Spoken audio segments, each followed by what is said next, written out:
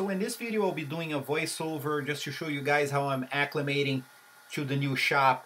I know I haven't been posting videos lately. It's been just crazy with the move, and I haven't been able to document it, the process as we go along. But I'll be posting more videos with voiceovers and try to explain step by step on the future projects. So in this video I'll be talking a little bit about the materials that I use to build a custom cabinetry like this. In this case it's a custom vanity with a towel rack that's gonna sit alongside of it. And this is a pretty standard paint grade material when it comes to custom cabinetry in a shop. Normally we use hard maple with MDF panels. Unless we're doing unless we're staining the panels or we're using some type of pattern in the door panels, we tend to use MDF for the center panels because it's very stable and it doesn't expand and contract as much as solid wood.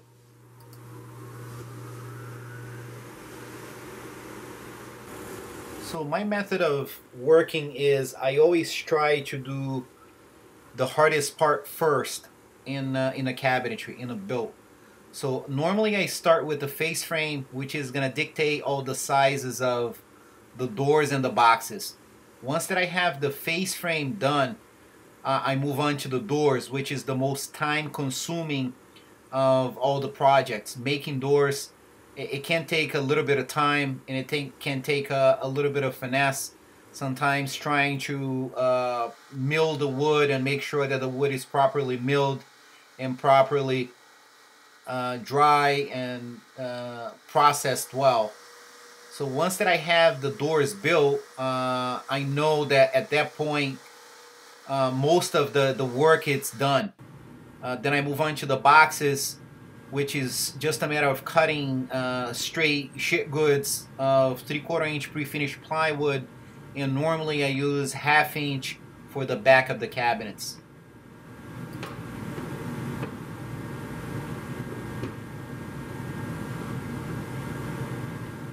Another thing is when I make my doors, normally I make them 1/8 bigger height and width and height.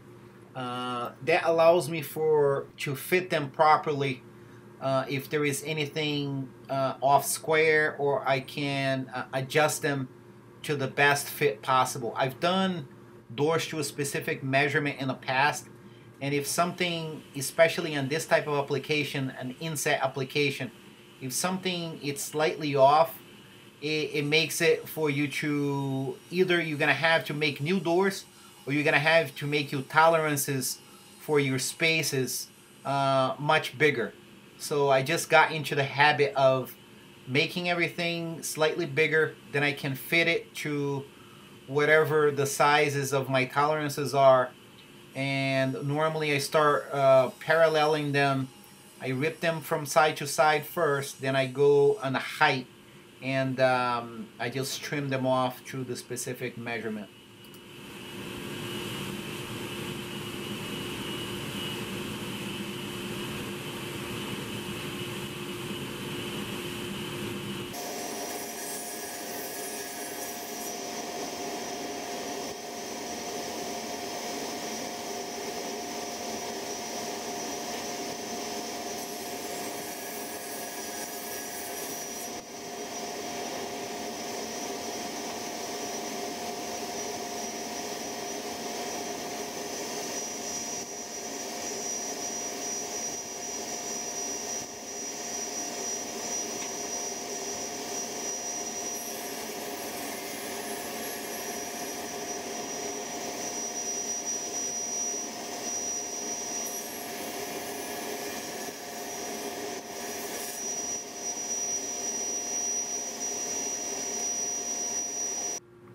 So I have this laminate shims in a shop, which it makes it for a great door spacers because they're very uniform in thickness, and they're great to be fitting when you're fitting doors, to make sure that they're nice and spaced evenly. Another thing that you have to be very careful when you doing this type of application, the thick door application, it's your tolerances. You can't leave them too tight because they tend to bind in the middle. They tend to touch each other in the middle. So one of the things that you can do if you are planning on doing your tolerances small within 3/32 of an inch, you can start beveling the inside, the sides of the door. You can do the hinge side and where they fold in the middle, where they close in the middle. You can do a slight 3-degree or 4-degree bevel in there, which will prevent the doors from touching each other.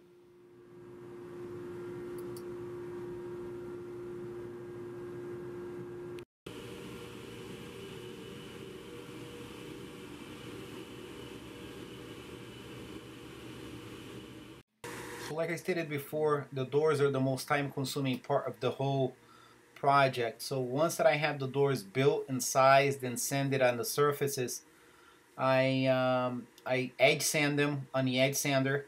You know, I sand all the edges, make sure that everything it's nice and square and everything it's gonna be smooth. And I take them once more to the vacuum table in combination with the Festool 5-inch Festool sander, just to get rid of all the little lines that get left behind from the wide belt sander.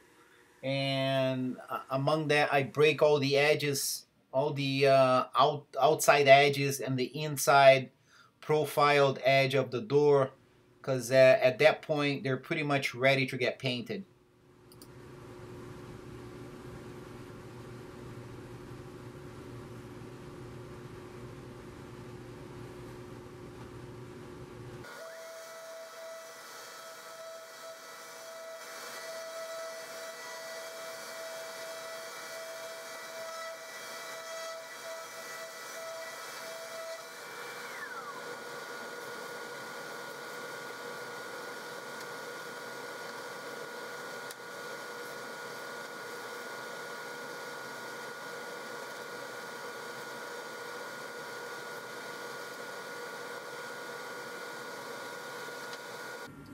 So another thing that I do when it comes to a vanity like this, that it has the two sides covered. The right hand side is going to be touching the wall, and the left hand side is going to be touching the tower, the towel rack tower. And so I pre-fit the face frame first. I screw them in place, make sure that everything is going to be marked where the screw holes are going to be. And then I take the face frame off and I spray the face frame separately. That just makes it for easier work, so I don't have to mask. I don't have to mask anything. I don't have to protect the box. So after the face frame is finished, I just put it back. I put a little tad of glue, and I just put it back the way it was.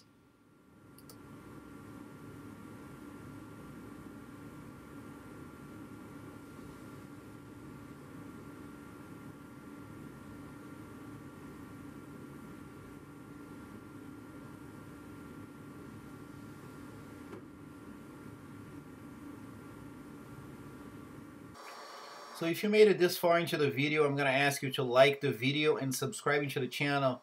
That's going to let YouTube know that you guys are watching the content that I'm putting out, and it's going to help me tremendously in the channel.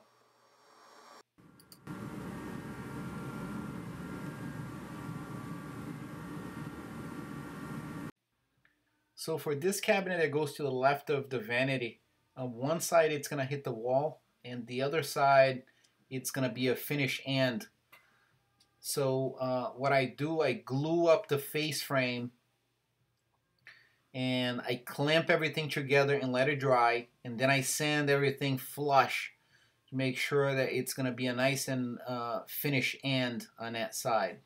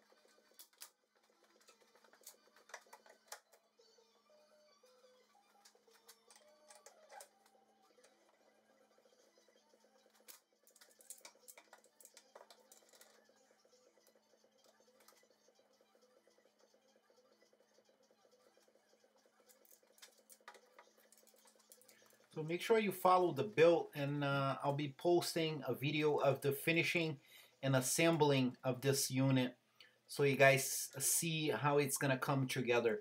And I might do an install as well, but I'm not planning on installing this project, so I don't know if I can get footage of the installation. So anyway, I hope you guys enjoyed the video, and thank you very much for watching.